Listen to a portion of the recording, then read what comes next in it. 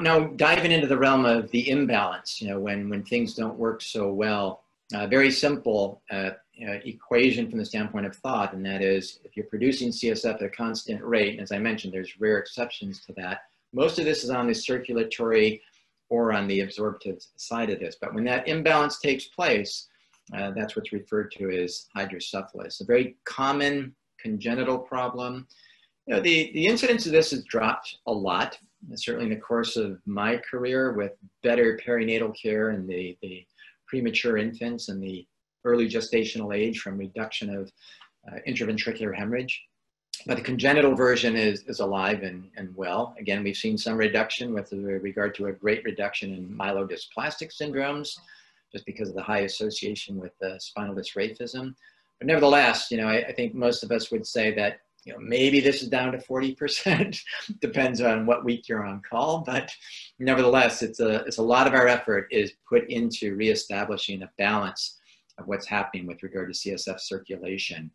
You can see some numbers there. I'm sure they're outdated, and I'm sure with the price of shunts skyrocketing with programmable systems and diagnostics, I'm sure that's quadrupled by now, and it'd be an interesting thing to look at. From the standpoint of treatment, very important. This is not just an exercise in academics. And I remember as a fellow at SickKids in Toronto, Derek Harwood Nash, who has now passed away, a real giant in neuroimaging, always referred to this as non-communicating hydrocephalus and communicating or obstructive hydrocephalus on the non-communicating side. All forms of hydrocephalus, he'd say, are non-communicating, but one is intraventricular and one is extraventricular. So it depends where that obstruction is. So on the communicating side, the obstruction is really at those, if you can think about it simply, at the arachnoidal granulations, at the resorptive aspect. Non-communicating, what we're talking about is the ventricular system is not communicating with the subarachnoid space. These become extremely important from the standpoint of what we have to offer, and you're going to hear a lot about that by Dr. DePatria, I think, in 2 weeks. But from the standpoint of, you see some examples here that I'll show you some in a moment. I use these now outdated, cartoons that I was really cool using way back when. Communicating means, again, the ventricular system communicates with the subarachnoid space. There's no intraventricular obstruction. So once it gains access to the subarachnoid space, pressure is increased, you get a lack of resorption. On the adult side, the most common cause is depicted here, one of the most common causes, and that's subarachnoid hemorrhage. Seen on this axial CT, this is all hyperdense blood in the subarachnoid spaces and the cisterns. Here's an aneurysm, what's called the anterior communicating artery, pathologic substrate. But you get a sense of how dense that blood is at the subarachnoid level and how problematic that is from resorbing that CSF. So subarachnoid hemorrhage, very big one. Meningitis, very big one. Infections and carcinomatous meningitis. Here is an example of just that. This is post-resection of a tumor, but this is a form of communicating hydrocephalus that I just mentioned in passing. This is an MRI scan after treatment of a tumor. You see on this MRI scan of the spine as well as the brain, this is not supposed to be this white line here. This white line is contrast uptake for tumor that is spreading the subarachnoid space. And when it gains access to the subarachnoid space, like blood, it's going to stop the resorptive capacity of that subarachnoid space, and you end up with this globally raised intraventricular and subarachnoid pressure. I mentioned this exception, one of my favorite tumors to treat, even though they're challenging, choroid plexus tumors. Here you see one in the atria, one in the body of the lateral ventricles. This is a sagittal MR with contrast. This is a T2, so they've got kind of an inverse grayscale image of the ventricular system, depending on what sequence we use. This is a choroid plexus tumor in the atria. So we're not obstructing CSF anywhere. The third ventricle is wide open, the aqueduct is open, the foramina are wide open. You see this tumor that's overproducing CSF with this overabundance of CSF in the intraventricular compartment. You take these out, you embolize them, and the CSF production goes dramatically in a reverse direction. So that's the one exception with overproduction. Revisiting this illustration with this dark mass situated in what's called the mesencephalon. Now, the aqueduct that we normally see between the third and the fourth ventricle, that 2 to 3 millimeter chamber is absent. It's compressed, it's deformed. CSF can't bypass that. Usually most forms of this are gradual, so it's kind of a slow process, but when something's rapidly growing or a hemorrhage, this becomes absolute. Intraventricular pressure goes up dramatically, subarachnoid space volume goes down, and the patient suffers. A really good example that I see a lot in my practice because of my passion in intraventricular tumor work and endoscopy, something called a colloid cyst, which is right here, perfectly situated, not just for the endoscopist, but perfectly situated to block CSF between the lateral and third ventricles at the foramen of Monroe. These can happen rapidly. You see these patients deteriorate. Sudden death is a very, very common manifestation of this disease. But this spherical mass here causing a form of obstructive hydrocephalus. Here you get a great view of the aqueduct, by the way. See that? And it's open, the fourth is open, normal in size. The lateral ventricle is blocked. Why? Because everything upstream from the site of obstruction is greatly dilated. Here's an endoscopy view of it. This is what's called the fornix, the choroid plexus, and you see this semi-transparent membrane you might not appreciate, which is the wall of this colloid cyst, blocking all CSF pathways between the lateral and third ventricle. Excuse me. I got a sip of my beer here.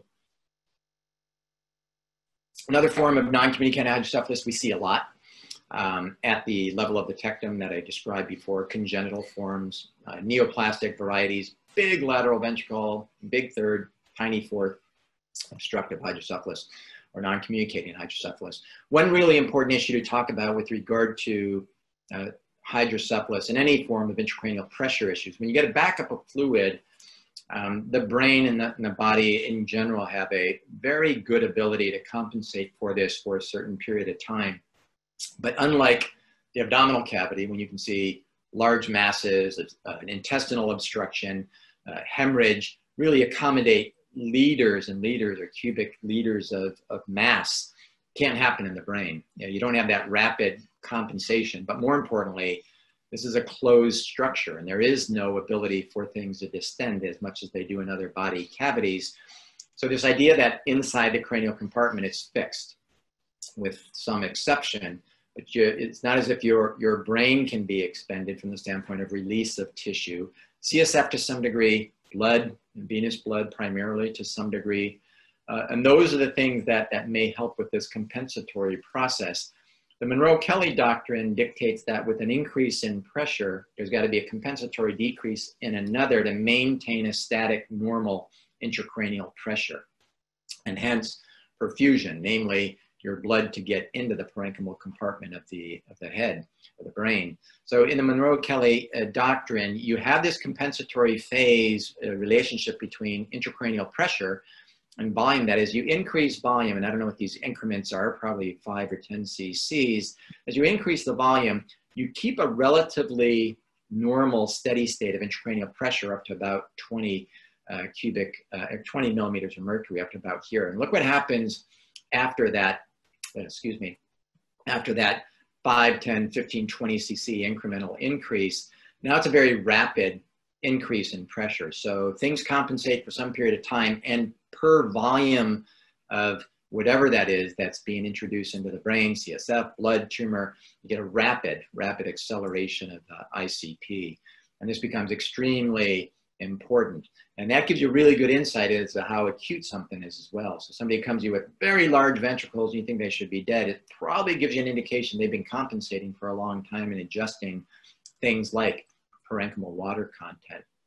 Another compensatory system that we see on the pediatric side quite a bit, especially in the young kids, is the idea for the calvarium to expand and the fontanelles to decompress pressure. So as you, again, tumor, CSF from hydrocephalus or anything for that matter, an increase in pressure is typically transmitted in the kid to allow these sutures to separate. And this not just happens in the young kids, it can happen in older kids.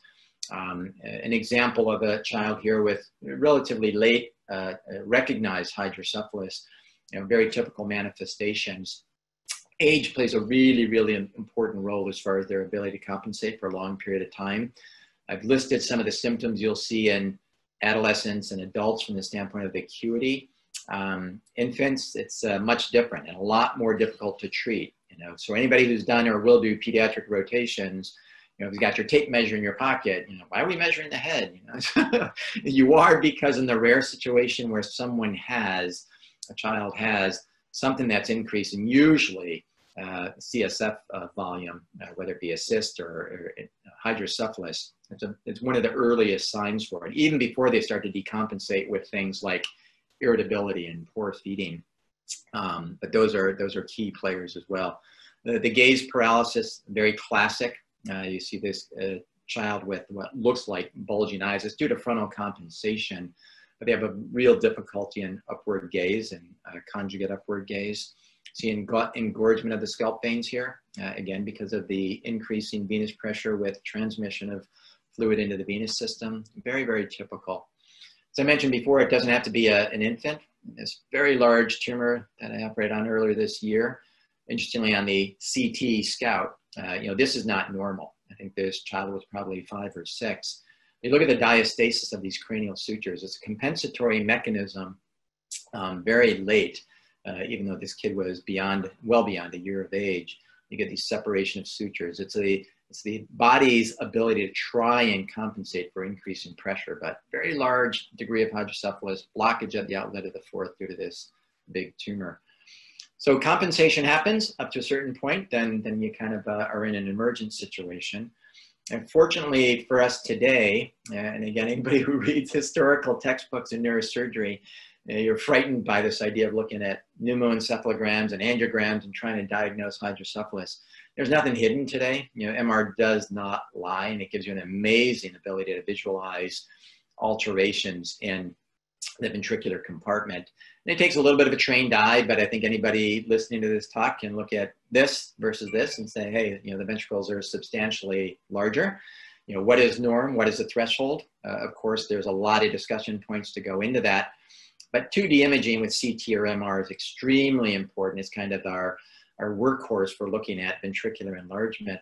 There are standardized methods for doing this, and these are validated that above certain thresholds, and they're fairly tight with regard to their variance, as you can see here, are extremely reliable for objectifying whether or not ventricular enlargement, I won't say hydrocephalus, I just say ventricular enlargement exists.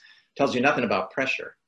Tells you something about ventricular size, which essentially is a very good surrogate for most purposes of hydrocephalus. But then you can see on this what's called flare-related image, this bright white signal, which is essentially looking at in real time CSF that's being pushed out of the ventricle into the parenchymal compartment.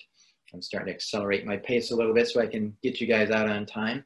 Volumetric assessment is becoming almost a push button today, where you put a cursor in an area of interest, segment out the volume of CSF in the ventricular system and even the subarachnoid space to give you very good longitudinal measurements, which is extremely important. From the standpoint of two-dimensional measurements, I talked about the objective aspects of this. You know, here again, I show this because of the elegance with regard to what MR can depict. This is what's called a T1 weighted image. This is a T2 weighted image, and you know, our neuroimaging individuals are very good at manipulating the sequences in MR to subtract out or include certain things that we are very interested in looking at. And this shows beautifully an example of how CSF motion now is quite readily imaged with MR. So you see this white CSF, it's called a T2 image, and this signal dropout, you get this kind of jet of fluid going through this very reduced chamber called the aqueduct. So as velocity increases, it drops out in signal like you do in the basilar arteries. You can start to now use MR to look at flow, not just volume of CSF. This high definition MR, you know, shows beautifully these small little things that we would never see with CT. Commonly, these patients are misdiagnosed because you don't have this level of resolution on CT, and a lot of them are sequences of something blocking the aqueduct. So these are extremely, extremely important tools. I was talking about directional movement of CSF, you know, something called phase contrast or cine imaging. You know, for the untrained person who doesn't look at this, it looks like a blurry image of the brain. I can't tell what is what. Here's the cerebellum. Here's the brainstem. Here's the spinal cord. But what we're looking at here is not the parenchymal compartment. This is the subarachnoid space in back of and in front of the spinal cord and brainstem. here coming out of the fourth ventricle. And what we're visualizing here is really something in and out of phase with regard to direction of movement. So this is CSF flowing in one direction, turning black, and then 180 degrees opposed in the opposite direction, it turns black. Those are the opposites. So black and white gradient. And this really drives home that point I was making before as far as this pulsatility. It's not unidirectional. So this idea that it's flowing literally with every heartbeat is quite dramatic. So we use this for looking at patency at small areas like the aqueduct, the fourth ventricular outlet. It becomes an important tool. Hasn't been limited to, you know, the postnatal time period. Our imaging capacity in the unborn child is becoming extremely, extremely detailed, to the point where we have an MR now in our neonatal ICU, but maternal fetal medicine is blossoming with regard to the diagnostics. This helps a lot with prognostication for the unborn child and really serves as a very important tool for us to partner with our high-risk OBs to have conversations with parents, but you know, certainly in this situation can easily diagnose hydrocephalus. One comment I did make about the difference between ventriculomegaly or ventricular enlargement and hydrocephalus. I think about these, and I stress you think about these in two different domains. Large ventricles don't always mean blockage of fluid. It doesn't always mean hydrocephalus that needs to be treated. You get a great idea here that is due to loss of parenchymal substrate. You know, this I can tell you, and you can easily see that this gyral pattern of the brain is so much more exaggerated. Look at the increased subarachnoid space. There's a lot of loss of white matter. We don't have to go into the pathology why, but with brain atrophy, you get an increase in the CSF volume, both intraventricular and subarachnoid space, not under pressure, versus something like this, which is clearly obstructive. No subarachnoid space, things look tight, and on certain sequences you'd see some element of transependymal signal change. Hey everyone, Ryan Rad here from Neurosurgerytraining.org. If you like that video, subscribe and donate to keep our content available for medical students across the world.